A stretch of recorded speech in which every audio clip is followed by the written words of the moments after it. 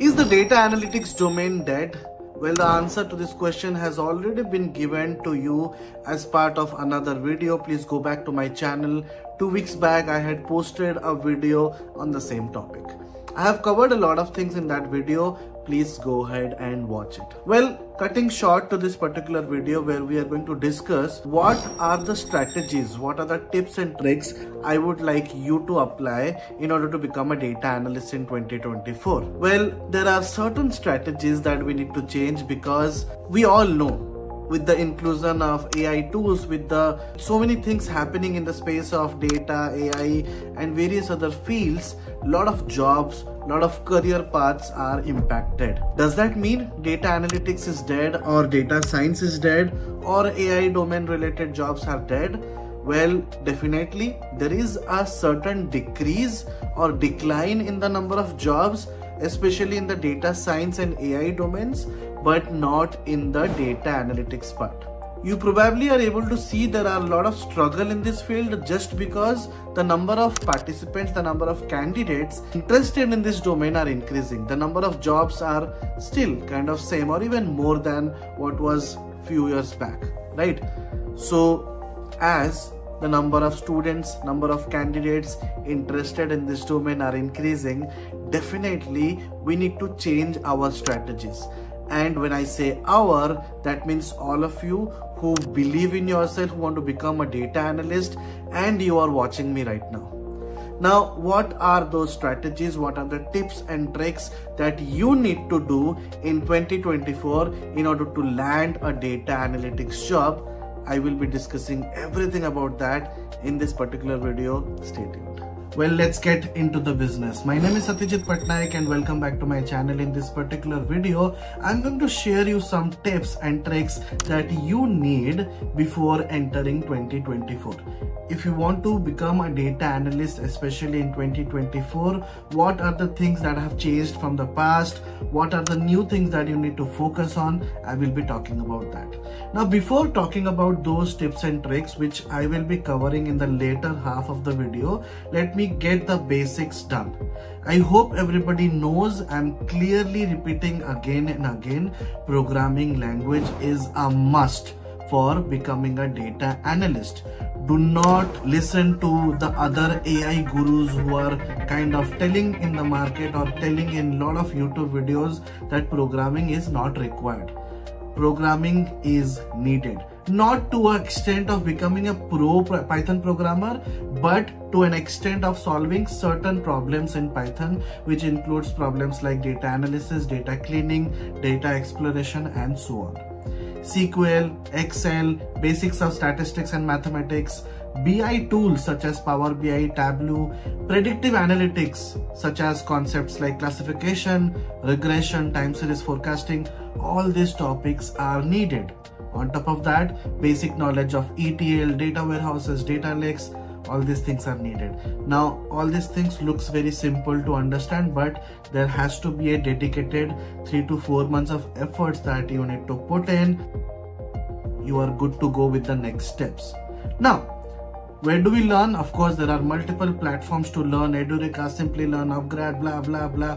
But do we have to waste so much of time or so much of money in order to learn? Well, my answer is no. I am not forcing you to buy my program, but my program is one of the most affordable programs in the market that costs around 9,999 or probably 14,999, whatever you can see right now. The link is in the description below. You probably might see a different value, but if you are watching this video, if you reach out to me on LinkedIn or WhatsApp, I will give you this course for 4,999, which is less than 60 or 70 US dollars. Now, that's what I can give you. On top of that, I have 24/7 chat support and all those things. I also get in touch with students for resume preparation and lot more things. Now, coming back to the exact reason of doing this video. All these things, this curriculum of mine is not new. It was there in 2023. Some of the curriculum was there in 2022 as well. What has changed? 4 tips that I would like to give If you are starting your journey right now, you have to start implementing it right now. You do not have to wait till the end to implement. कि चलो मेरा course खत्म हो गया, now let's focus on what Satyajit had given all the tips. No. If today you are starting your particular program, this program or any other programs, you have to implement these steps immediately. The first step is writing blogs. I have always emphasized on this thing to all of my close students who join my batches on one-to-one basis or on a group basis. Writing blogs is important. Doesn't matter what the quality of blog is, automatically quality of blogs will keep improving slowly. On day one, you cannot become the best author or the best blogger in the world, right? Today, if you're learning some techniques like EDA or data cleaning, try to write a blog. Try to search some blogs around data cleaning, take ideas and write a blog. Writing blogs is very simple. You can write it on Medium. There are multiple other platforms. You can also check out zepanalytics.com, where I have created a platform specially for you to write blogs. Write it down. As simple as that. Second tip will be social media. Social media interaction, social media engagement is one of the most important tips. Why? First of all, you make connections. Second of all, you grow. You make connections with recruiters and your fellow students. You post something on a daily basis. Every day you have to post something.